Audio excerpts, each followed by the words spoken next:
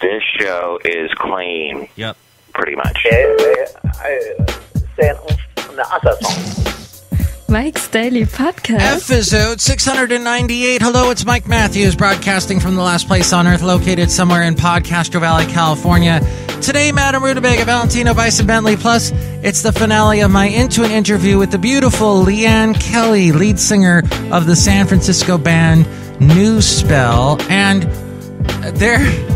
there was something that happened in Chicago. Mike's Daily Podcast. That was rather terrifying if you're a tourist, and into that story we'll find out about, so we'll know. Mike's Daily Podcast. What that was, coming up soon on yesterday's show. The disgruntled fiddle player said he was okay with Benita replacing Chelsea Handler, and I Love Slayer.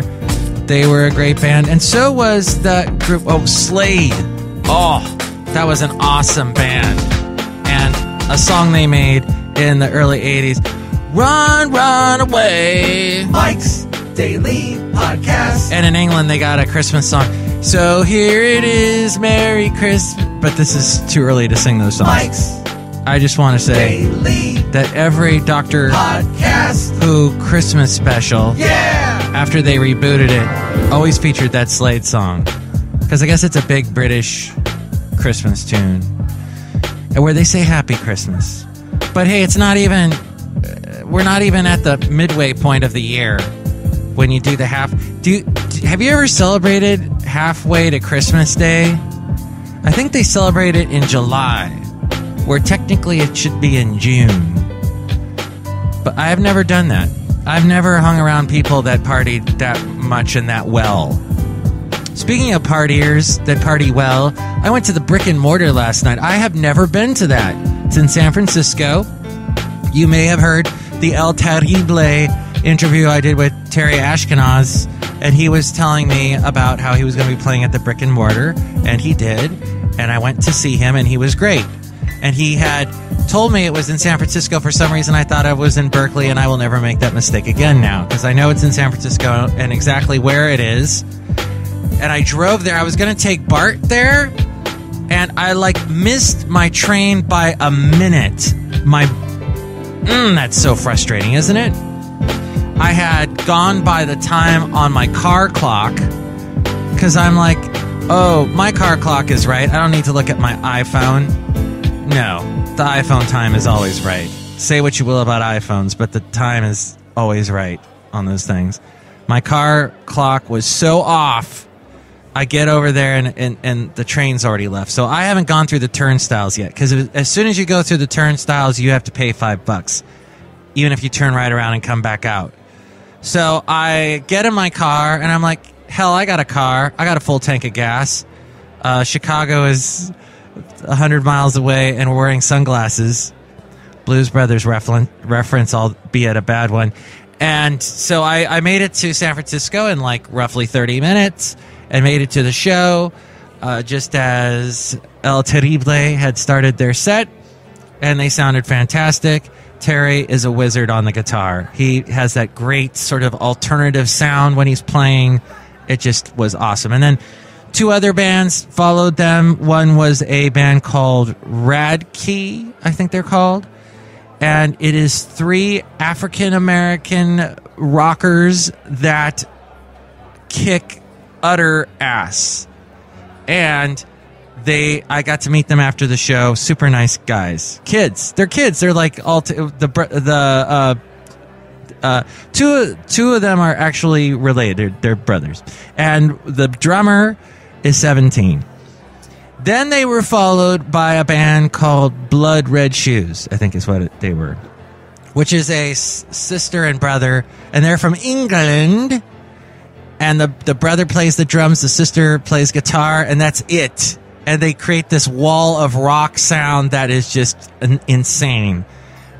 Every song has a tempo so fast that if you tried to simulate it on a Casio keyboard, it would explode. Just great music. And the people just couldn't get enough. In fact, the neighbors were complaining, and they were saying, you neighbors, and they kept playing British rock, British punk. It was awesome. So that was my experience. Oh, look who just walked in. Hello, Michael Masters. This is Madame Rootabega. And when I invented rock and roll, I meant it to be played by siblings. Really? Brothers and sisters and brothers and brothers? Yes, Michael Masters. I think that is the best form of the rock and roll. Ooh. Interesting. So you're saying keep it in the family? Yes, Michael Masters. And why didn't you take me to the Brick and Mortar? I wanted to rock out too. Ooh. Okay, next time I will. Brick and Mortar is a really neat place. It's got it's not huge, but it has this really high ceiling. Like it must have been I don't know, like where they repair cars or something. Really big sort of place inside, but yet not huge. I don't know what I'm saying. Anyway, it's tall, but not wide. I guess I'm saying that. And a nice stage and good sound. I stood around the soundboard because I'm old, and I thoroughly thought the sound was wondrous. And I had a wonderful time. Thanks again to Terry Ashkenazabel Terrible. And look who else just walked in. Hello there, Mike. This is Valentino, the parking attendant. And this is Bison Bentley. Do you know that? Mike, we do not find ourselves in any way related to each other, but we know that we would make a really horrible rock band. Ah, that's good to know. Bison, did you ever want to be in a rock band? Yeah, Mike, I wanted to be the next Bryan Adams. Do you know that? Brian, why? Because love cuts like a knife and it feels so right. Oh, all right. That's a good enough reason. You know, you guys kind of have a Chicago accent, New York, Brooklyn accent. I don't know exactly where you guys are. Where are you guys from? We don't know that. Do you know that? Yeah, never ask that again, All right, well, Chicago, something happened that, well, four men, they're not foremen, but there are men of the number of four in a group of four, had a terrifying couple of moments when the glass floor they were standing on at 103 stories above Chicago in the Willis Tower observation deck appeared to start developing cracks. This according to Reuters. The men were standing in one of the tower's glass boxes that extend out about 4 feet, 1 meter from the observation floor. This happened last night. Oh, I hate those things. They got one of those in the Grand Canyon. Never going to walk on that. When a protective coating on the floor shattered. Well, the men were never in danger, according to the building spokesman. The Willis Tower, previously named the Sears Tower, is one of the tallest buildings in the United States and was once the tallest building in the world.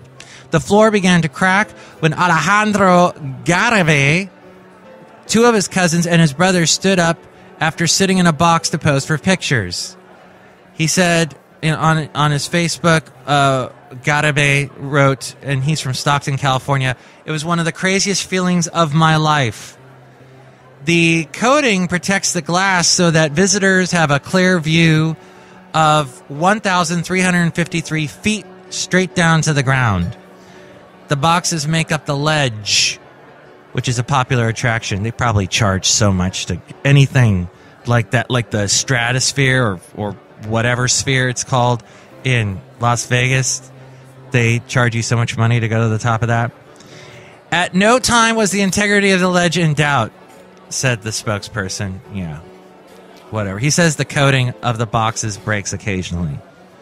Okay, all the more reason to spend all that money and stand out there. You know, you get the same sensation in a plane, and in a plane, you're actually going somewhere, maybe to visit family or whatnot. So I'll take that over the ledge anytime. What do you think? Are you a big fan of these sort of tourist traps? Email me, MIKEs-DAILY-PODCAST@gmail.com. We read your comments on the section emails from email. Also email me there if you'd like to be a guest on the show or if you'd like to sponsor the show, MIKES-DAILY-PODCAST@gmail.com. There's also the website, MIKES-DAILY-PODCAST.com, that has links to where to find us on iTunes. Subscribe to the show in iTunes so you'll get it downloaded immediately as soon as I post it. And you can rate and comment on the show there, and that helps us out. What also helps us out, too, is if you like our Facebook page.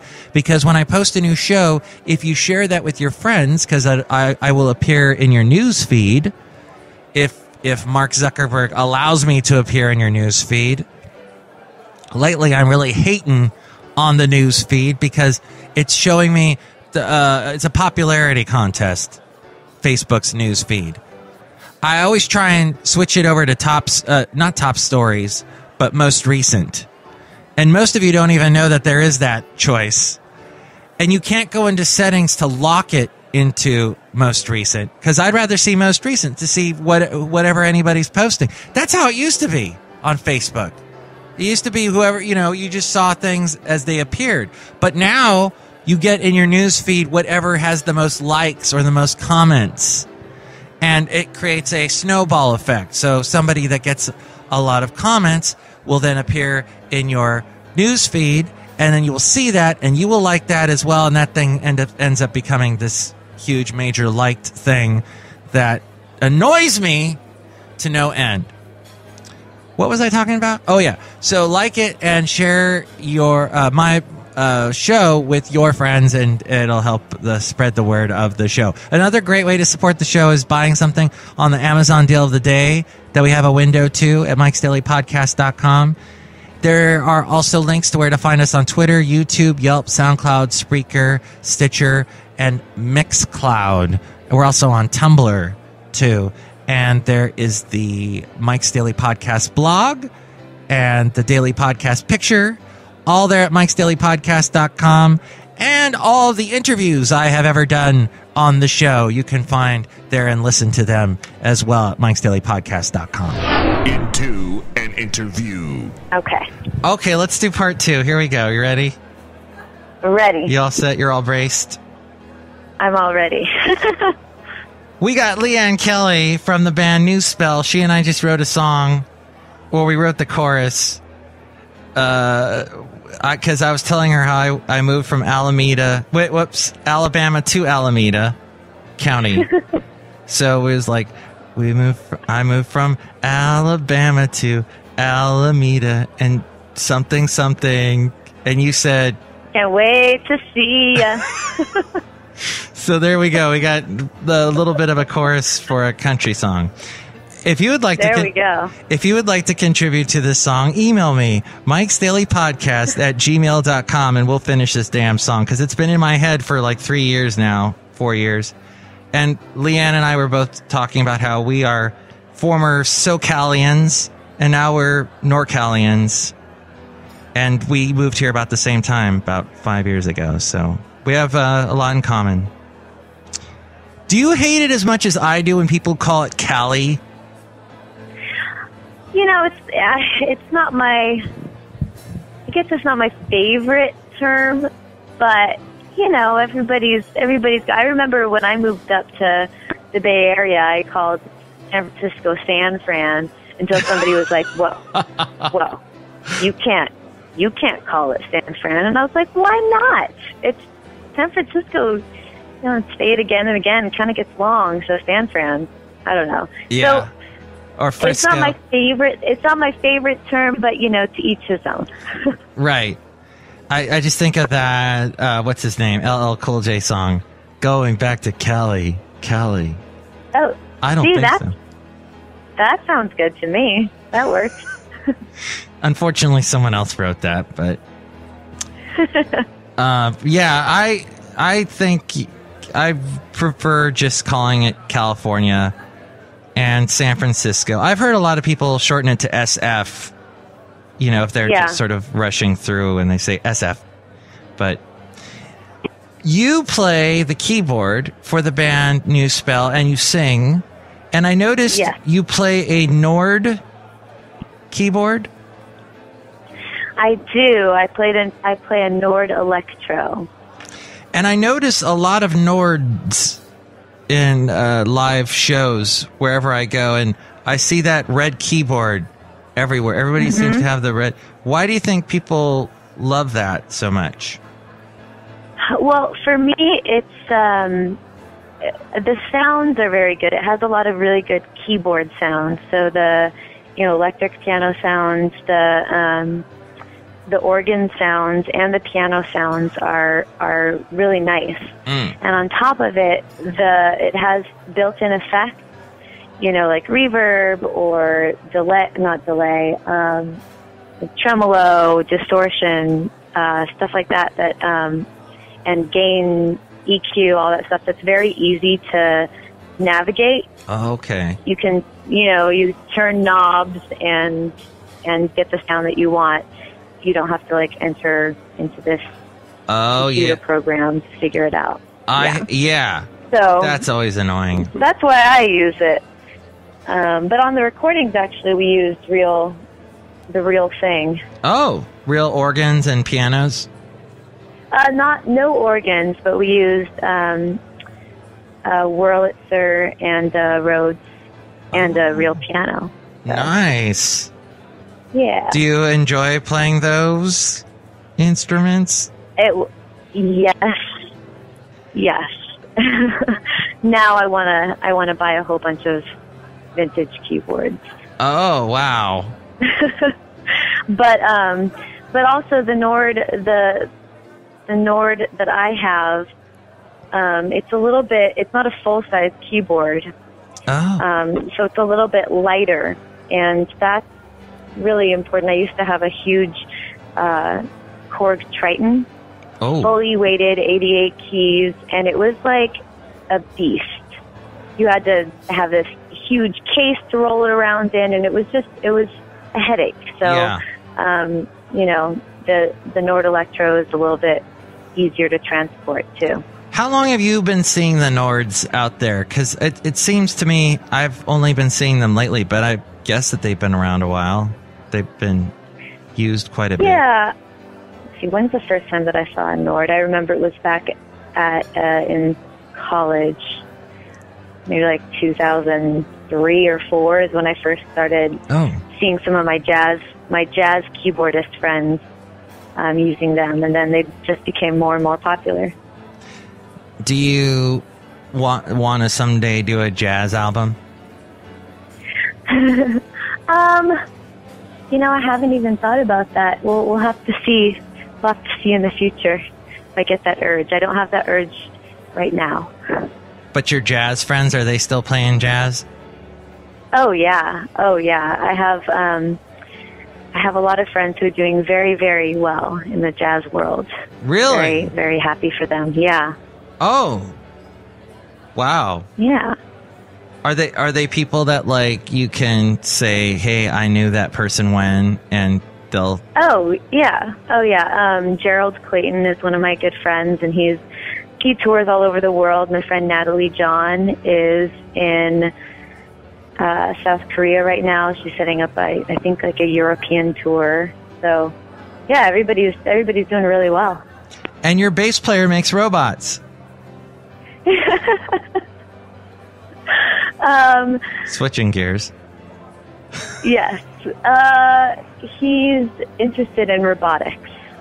Interesting. I don't know how far into a fully fledged robot he's gotten, but he is definitely interested in that.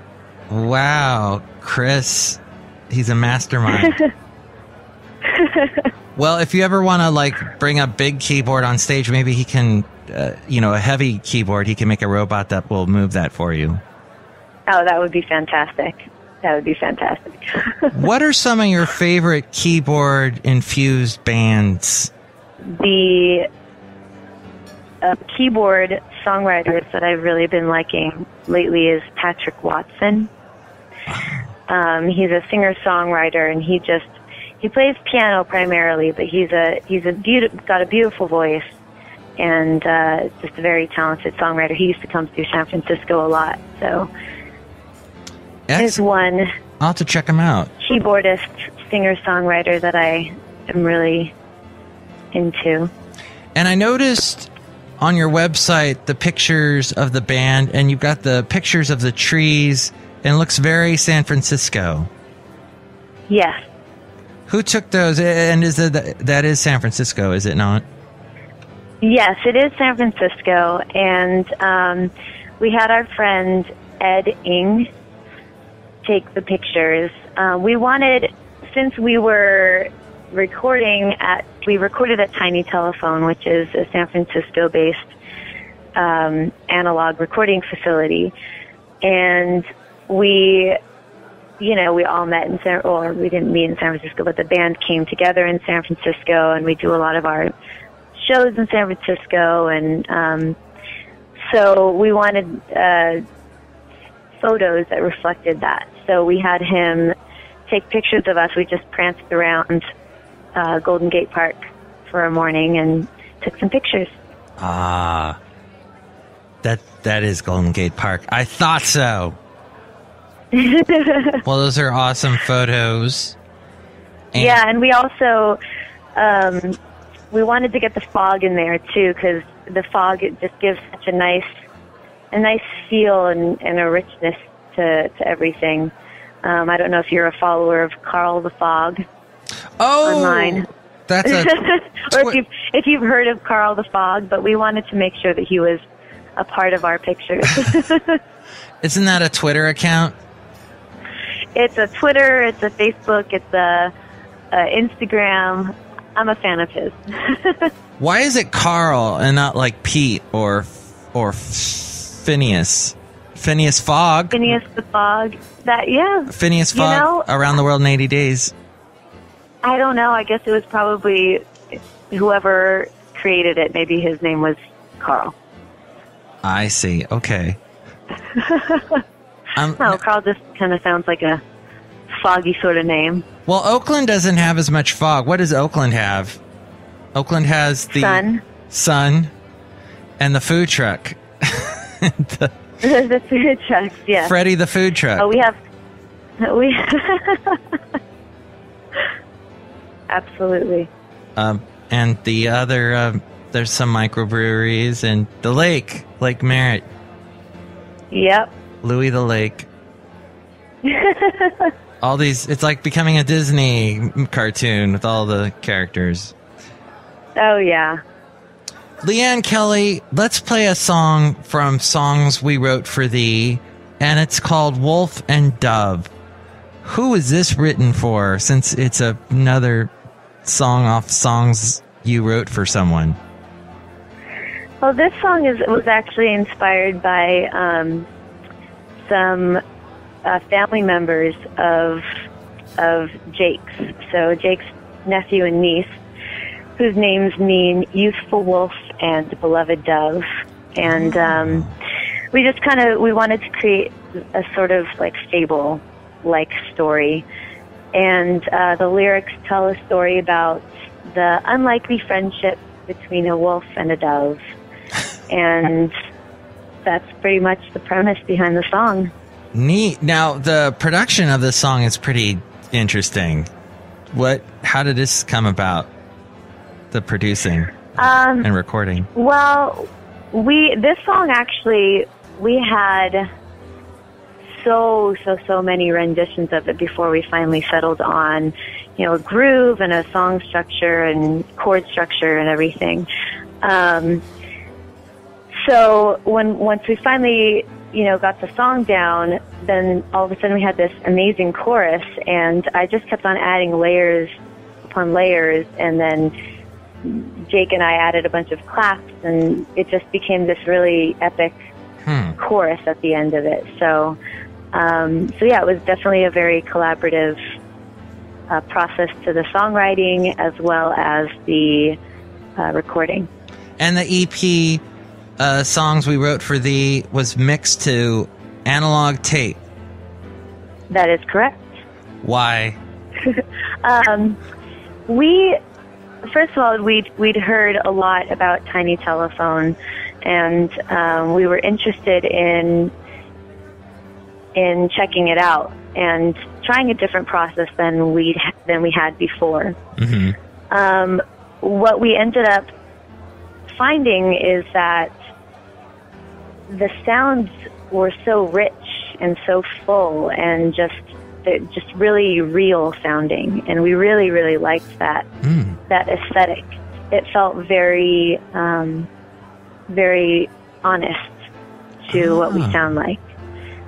So, and also there's a little bit of, you know, we had to be really well prepared, because once you mix it down to tape, it's like not so easy to go back and make tweaks or changes afterwards. Yeah. So it was definitely a different process than what we've done before. It was different not to have, you know, computer at our beck and call at every step of the way. Oh, that didn't work. Let's go back and fix that. Try that. Move that around. Cut and paste here. Do all that. So it was definitely a different experience. Yeah, it's so fun to listen to the classic rock artists discussing making, you know, the really big produced albums, like Brian May talking about making the Bohemian Rhapsody. Thank you. And he, you know, just like they had to record so much stuff, so much tape, and then like mix it all down to another tape track so that they would have room to put even more stuff on it. And just insane. And then you're dealing with a physical property, tape, that will eventually wear out, you know. And it's just amazing what they did. Yeah, it was definitely a very different process, and but I'm really happy that we did that, because it was very kind of educational too. It's like, wow, here's all this old equipment that people don't use very much anymore, and it just felt really cool. Well, it's called Wolf and Dove is the name of the song from the EP Songs We Wrote for Thee, and the group is New Spell, and Leanne Kelly is the one who is singing and playing the keys on this. On drums is Jacob Frauschy. I did the German pronunciation. I don't know. Maybe that was so it's Frauschy, and the bass player is Chris Michaelides. That is correct. And he's also going to build the robot that will eventually replace Mike's Daily Podcast. It'll be a robot named Mike 2000. No, that would be an old Mike. It'd be Mike 3000, wouldn't it? Because it'd be off in the future. There you go. Futuristic Mike. Okay, anyway, here they all are. The group New Spell, and it's Wolf and Dove on Mike's Daily Podcast. Thanks for being on the show, Leanne. Thank you for having me. The young wolf climbed a rock, see what he could see. There at the top, a little dove was standing. Dove looked surprised. She did not bite.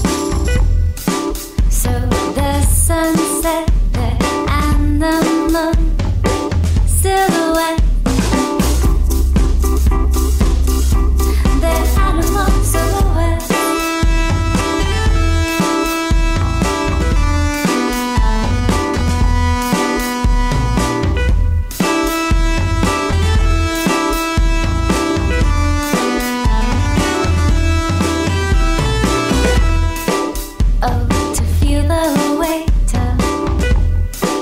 Rock climbing, or the freedom of the breeze, trading stories of lollipop guns and things to be, till that familiar pain, the wolf became hungry. Shadows dance in harmony, like moon, light of me, the surrender of the stream. The dove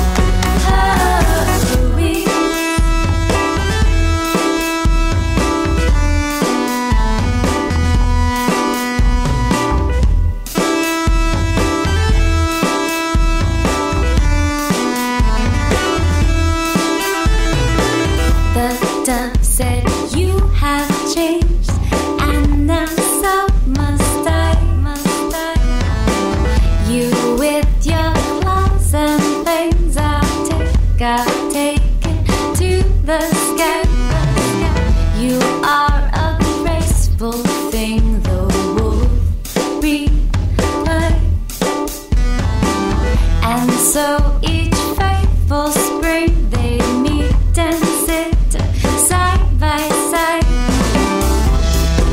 Shadows dance in harmony, light of moon, light of me, the surrender of the stream, the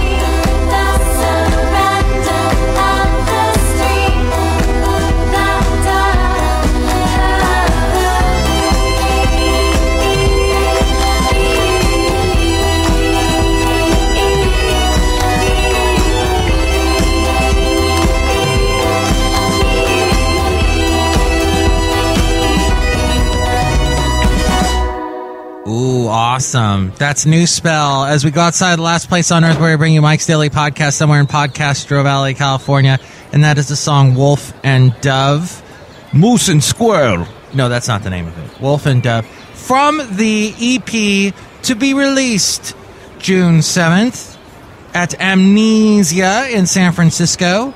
That is the EP Songs We Wrote for Thee from New Spell. Thank you so much to Leanne Kelly for being on the show. She's terrific. And here's today's podcast picture. The picture is a drawing with myself and the wonderful Benita the Rodeo Queen.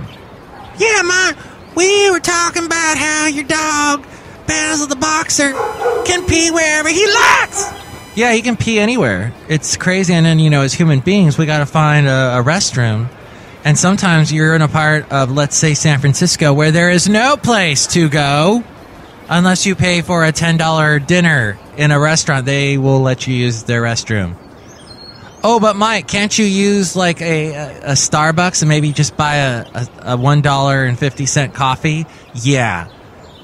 And their bathrooms are horrible because everybody else is doing that. So, yeah, it can be a conundrum, but Basil the Boxer doesn't have as big a problem, although he's having a problem with, relieving himself on a fire hydrant in today's drawing. So check that drawing out now at MIKES-DAILY-PODCAST.com. And, Benita, are you going to replace Chelsea Handler? Yeah, Mike, when she leaves, exclamation point. I'm going to replace her because I'm really cool and funny and beautiful, just like Chelsea. Wonderful. That's going to be great. I can't wait to see that. Madame Rootabega, are you going to watch that show? Yes, Michael Matthew. That is going to be wonderful. Let's hear it for woman power. Isn't that right, Benita? Yeah, Madame Rootabega. You're absolutely right. Woman power. That's what I said. Woman power. That's right, Mike. What? Mike, I was just saying woman power. Yeah. Let's hear it for woman power. Okay. We just did say something about woman power. Why do I all of a sudden feel like we're going to have the band